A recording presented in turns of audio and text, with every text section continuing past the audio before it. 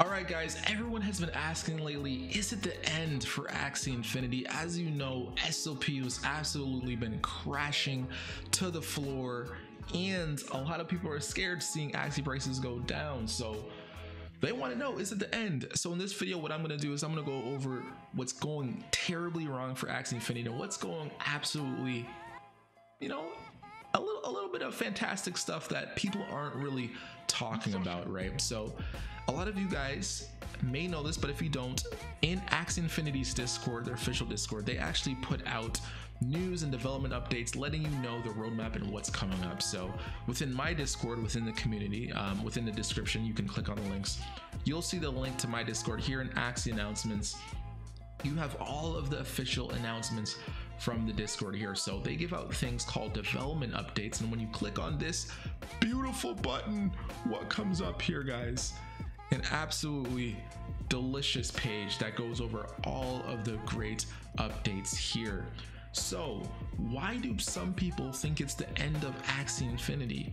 Well, one of the things, as you can see here, is in this development update, we're seeing this beautiful trend here, and what's going on here, this blue line going down.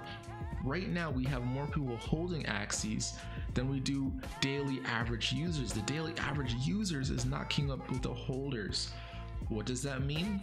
A lot of accounts are buying Axies that they don't find viable in arena, so of course there's not as many people playing as there is Axie holders. So it could be a good thing, could be a bad thing. Another thing that we're seeing is SLP continues to crash. So if we go to SLP USD, we recently had a very beautiful thing of, the breeding fees changing. So it finally costs more SLP than AXS to breed. However, if you look at this chart here and we go in the past 7 days, we had a crazy uptick when the announcement came, all the way up to almost 5 cents, and now we're trending back downwards, starting to see it pick up a bit here. So SLP continues to crash, guys. And what's another thing that's really causing people to have fear, uncertainty, doubt about Axie Infinity? And it has to be none other than Titan Arena, guys.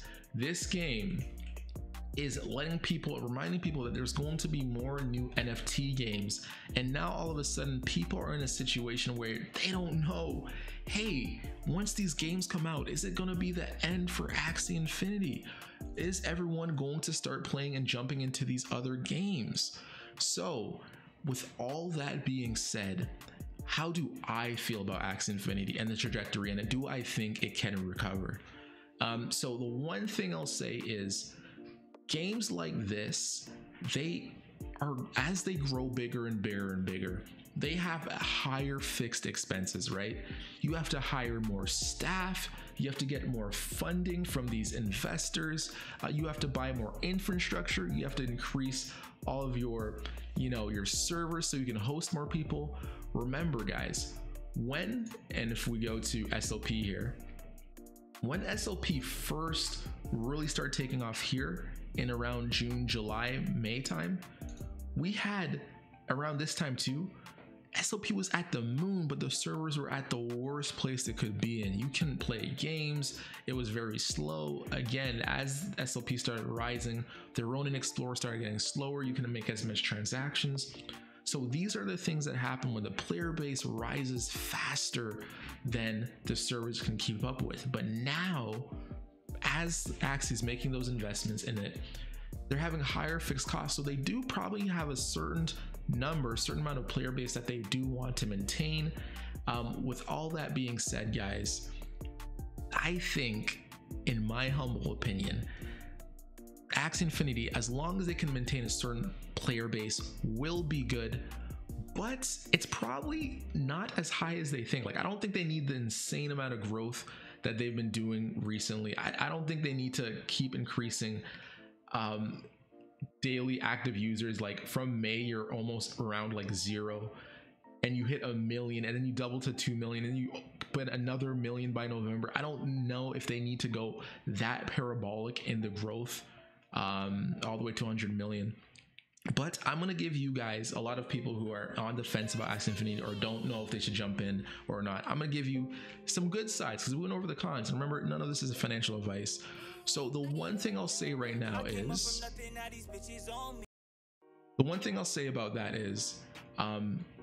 right now Axie's in a stage where a lot of the money generated, and what's really putting pressure on SLP is a lot of money generated is from new players, right? It is from these people that are in the game. They're buying Axies, they're buying the 3 Axies to invest. But in the future, that's not going to be how most of the money is generated within Axie, and that's not going to be how the economy is dependent. So let me ask you a question. And by the way, guys, we're live on Twitch. We got Prince Hans in the building, Keith in the building, Gia in the building. Guys, a lot of the things that I want to let you guys know about is, think about this. How does a game like Fortnite make money?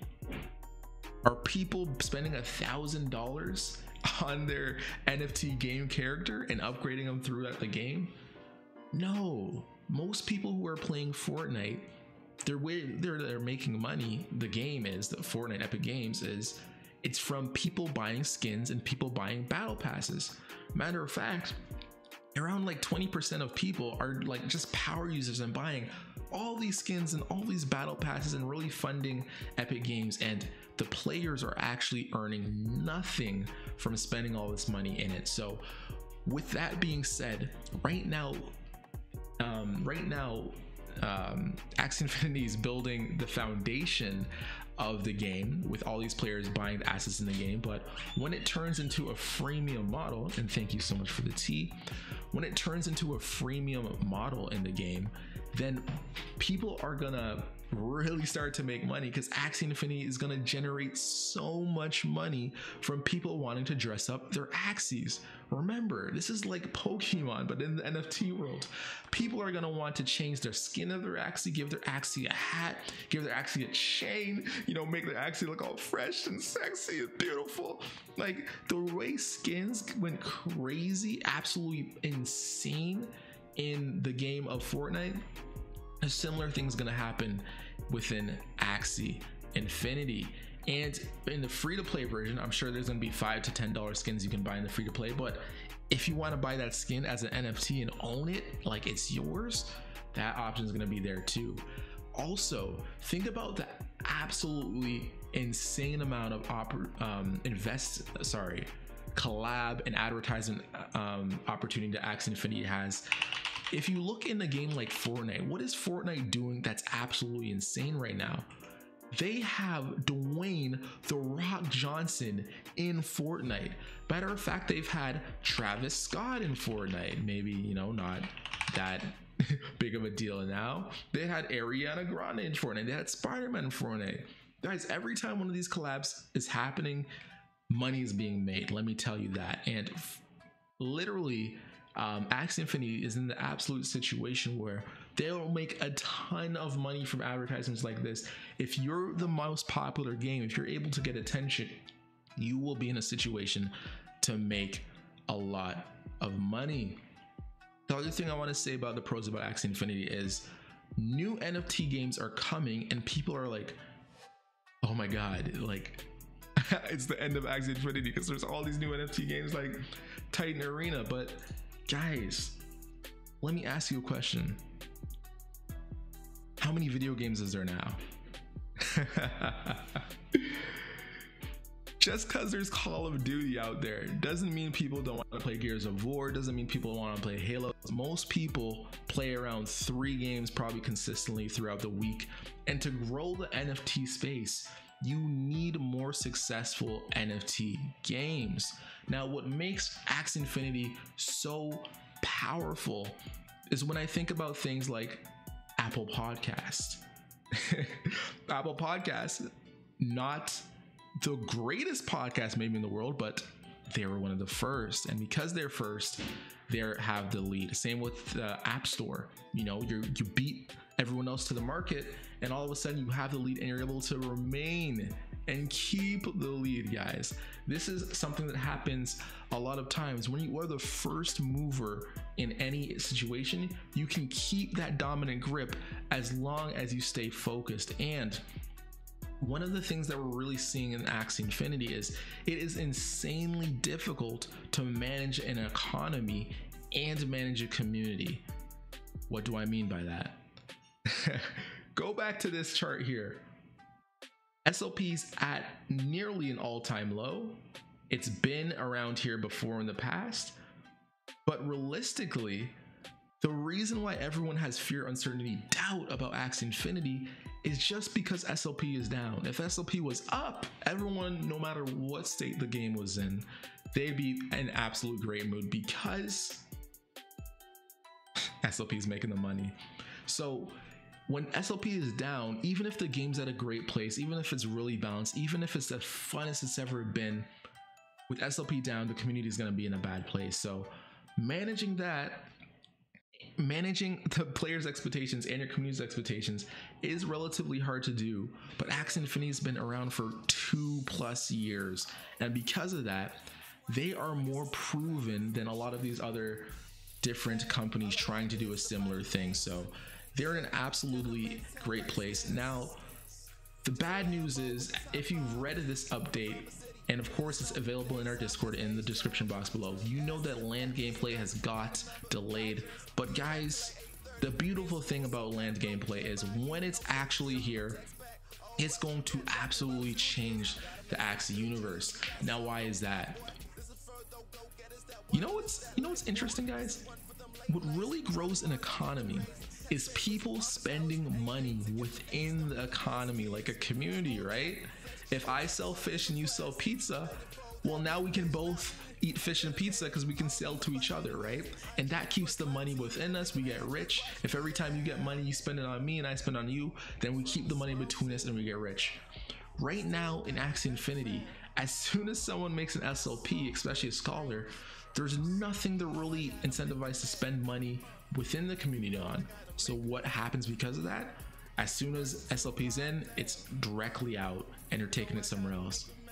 But what if there is more ways within the actual economy in Axie Infinity to spend your SLP? And that's what land gameplay will provide. It will provide the crafting, the upgrading, the different ways to spend within the community. And of course, more ways to spend means more ways to earn. So I'm absolutely, in a great place. I think, if I had to put a number to it, I think Axie Infinity has a 40% chance of being here 10 years from now, which doesn't seem high, but for where they are, it's absolutely insane. And that's why I'm investing a bunch of money. Now, again, 40% chance, it's not high for everyone. So of course, it's not financial advice. I want to go ape in, but I think for me, that's enough.